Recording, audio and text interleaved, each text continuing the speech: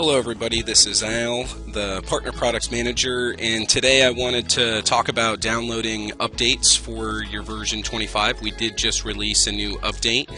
To find this update, you can go to Support, Downloads, Updates, and then from here, this will take us to the page where you can download either the 32 or 64-bit version. If you're interested in learning about the changes that were made to the version 25, you can read the release notes either in a PDF or right here. Okay. Now, the next thing that I kind of want to look at here is when you do update the software, it typically resets your screen layout, and or if you're a new customer, this would be your starting point as far as the way that the software screen is laid out with the toolbars. So what I'm going to do is quickly show you how to edit and customize this. Now, there are a number of different toolbars that are located throughout the software, and you can see you can just grab these and pull them down. The majority of these toolbars, I typically turn them off.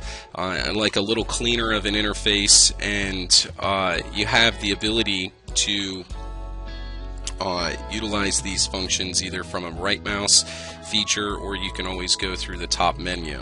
So that's a preference, and mine is to have less information on the screen than not. Now, one of the other things that I want to do is I'm going to drag my Layer UCS Post Manager over here to the right, and then I will also turn on my Measure Entity window, and I'll put that over here as well, because this is how I prefer to have my screen laid out. There's some additional customization that I want to do. I want to get rid of a few of these buttons here, and I want to add some buttons that I use on a regular basis, like Trim 1, Trim 2, and then I typically will also have Measure 1, Measure 2, and there is a View Normal that I like to have up here as well. So that's a very easy way to make customization to your screen interface. The next topic that I wanted to look at is dealing with bad or untrimmed or unusable geometry. This definitely happens on occasion, and in this example we have this part here, this flange or bracket, and you can see in green is our toolpath, and you can see how the toolpath is not following all the way around the outside of the shape. Now, one of the ways to kind of tell what's going on here is you can go back to your start point position for this geometry, and you can modify it. And when I do that, you can see that we have a number of different start points throughout the chain, and when you're profiling, you typically will really only have a start point, or you'll have a start point and end point if it's an open chain. So this clearly shows us that we have some geometry issues.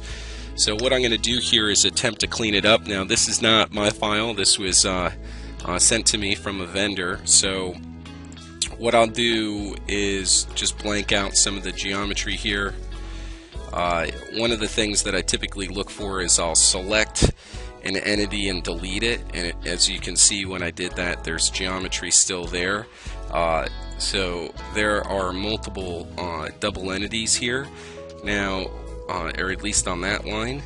We do have a tool that will help you clean this up. You can go to Utilities, Reorganize, Erase Doubles, select our geometry, spacebar, and what that should do is get rid of any of the double entities, and you can see it's done that now. The other thing we can do is make arcs tangential, which will make sure we have a tangency throughout the geometry. What we can do to check to make sure that it's contiguous or a good path to work with is Shift, left click, go to selection mode first, Shift, left click, and if it doesn't go all the way around, we definitely know that there's a problem.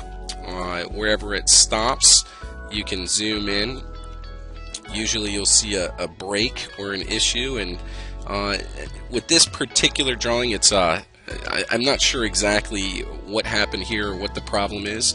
The typical cleanup methods were unsuccessful. So what I'm going to do here is just measure this radius so I know what the size of the radius is. And what's kind of confusing is it does vary on 3 sides here, and I think that has something to do with the problem. I'm going to go ahead and delete these lines for just a moment, and I'm going to attempt to do a tangent line from this circle to that circle, this circle to that circle, this circle to that circle. We'll try to chain select it again, and you can see that it's not going all the way through. So there's definitely a problem. So I'm going to create a new layer, make it active, dimension radius, and I'm going to throw these dimensions on the screen here. So we'll do one there, one here, one here. Okay. I'm going to point arc center, put a point at the arc center of each of these radiuses here. I'm going to go ahead and delete these radiuses, and then I'm going to redraw them. Now this could have come in from a different CAD package where there could be some tolerance issues. A lot of times I don't question why there is a problem, even though I don't know if you can see this here. It's just a little segment of geometry. That would be problematic. I can also see another segment of geometry here, which I'll delete. Okay, we'll do arc fillet 0.1517. Okay, now we have that one, and then we have our last one here. This is 0.1492. Okay. So now that we've redrawn our radiuses, I'll go back to a selection, shift, left click. You can see it goes all the way around. I'll come back into the cam tree, remove my geometry, reselect, shift, left click. Okay. There obviously is still a problem here, so let's go ahead and I'm going to delete these lines this time.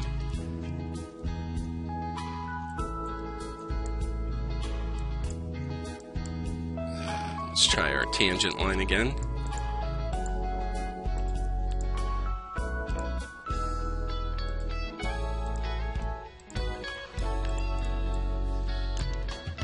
Do our chain select.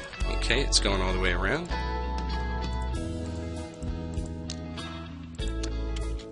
There we go.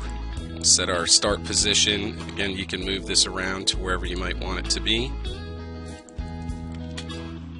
Go ahead and compute. It looks like I have the start position going the wrong way. There we go. And now you can see that we have a nice, clean, contiguous path. So sometimes when working with imported files, you can run into geometry problems or situations. So if you may need to redraw some of the geometry to clean it up, this was an example of that, and hopefully you found this information useful. Thank you so much, guys.